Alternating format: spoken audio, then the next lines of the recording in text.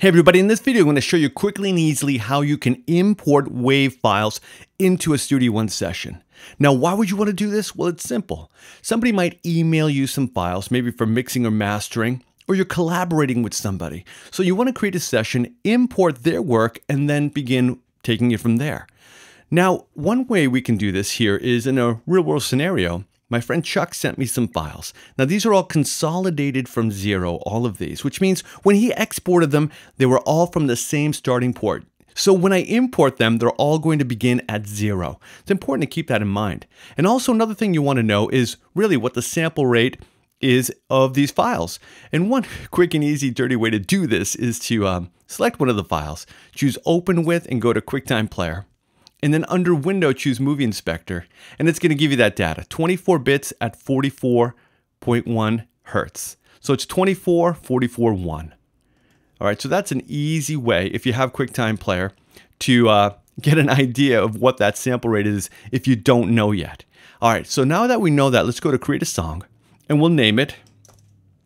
I'll choose something referencing the song title, really quick and easy, Lucky Ones. This, by the way, is a really beautiful song, and I'm happy to be part of this. Okay?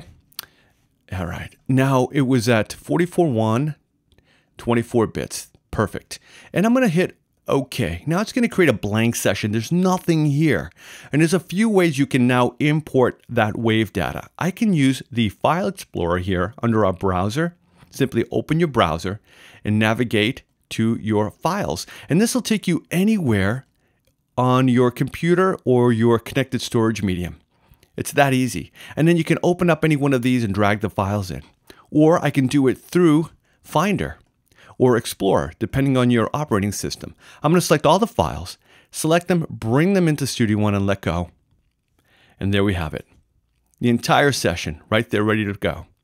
Now, as you can see, they're all beginning at zero. That's what I meant by consolidated, because sometimes if you import audio randomly and you don't consolidate it from zero, you don't really have an accurate starting point as to where they were. So beginning from zero, when you import them all, you know that they're all going to be lined up, and that's important.